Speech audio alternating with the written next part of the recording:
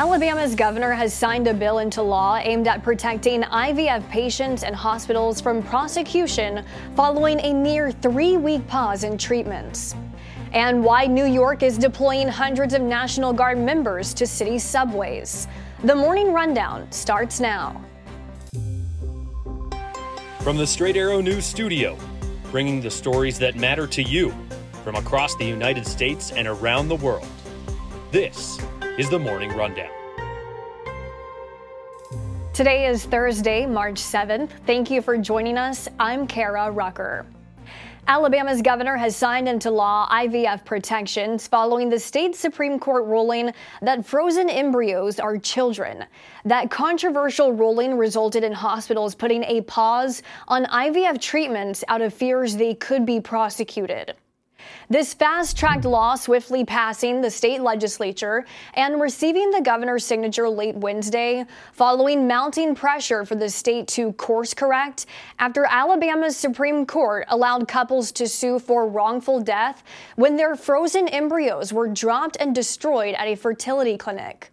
The new law offers legal protections for fertility patients, doctors, and hospitals, finding they cannot be held criminally responsible if an embryo is destroyed. Any civil damages would be limited to the cost of one IVF cycle.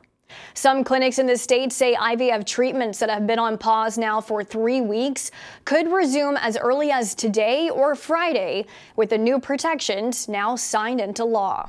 President Joe Biden will deliver his annual State of the Union address to the nation tonight.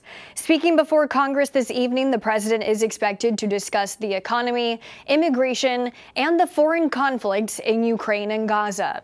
In his address tonight, Biden is expected to make his case for re-election, as he will be watched by one of his biggest audiences ahead of the general election in November. His speech comes on the heels of Super Tuesday, where voters further set the stage for a Biden-Trump rematch. You can watch the State of the Union address beginning at 9 p.m. Eastern Time. A jury has found the armorer on the Rust movie set guilty of involuntary manslaughter. It was in October of 2021 when the film's cinematographer was killed after allegedly being shot by actor Alec Baldwin with a prop gun. Now, Hannah Gutierrez-Reed, the person overseeing firearms safety on set, faces up to 18 months in prison for the deadly tragedy. Her lawyer saying they will appeal. Alec Baldwin has denied pulling the trigger in the 2021 accidental shooting. He is expected to go to trial in July and has also pleaded not guilty. In the Middle East, there has been a deadly attack on a commercial ship in the Gulf of Aden, carried out by the Iranian-backed Houthis. U.S. officials say a missile struck a cargo ship, killing 3 crew members on board. They are the first deaths reported in a wave of Houthi attacks on ships in the Red Sea that continue despite retaliatory strikes by the U.S. military. New York Governor Kathy Hochul is ordering the deployment of hundreds of National Guard members to the city's subways to protect passengers. NYPD says there's been a wave of violent assaults in the subways. As a result, an assembly of 1,000 National Guardsmen and state police will be stationed across the transit system. They will be monitoring some of the busiest stations in the city and will conduct bag checks, searching for weapons. These brazen, heinous attacks on our subway system will not be tolerated. So today, in the wake of these latest attacks, I'm unveiling a 5-point plan to rid our subways of people who commit crimes and protect all New Yorkers. Finally this morning, the Oakland Athletics are ready to transform the Las Vegas skyline.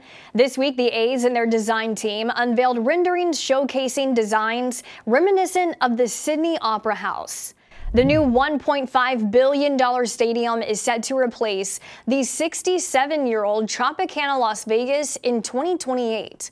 The 33,000-seat domed stadium featured an outfield glass window frame to enjoy views of the Strip and the largest video board in Major League Baseball, coming in at 18,000 square feet. A's owner, John Fisher, explained that opting for a non-retractable roof on their new stadium enables year-round use for various events. The $1.5 billion stadium price tag includes $380 million in public financing. Construction will begin next year. These are your top stories for this Thursday. Unbiased, straight facts, that's Straight Arrow News. We'll see you back here tomorrow. Until then, I'm Kara Rucker. Have a great day.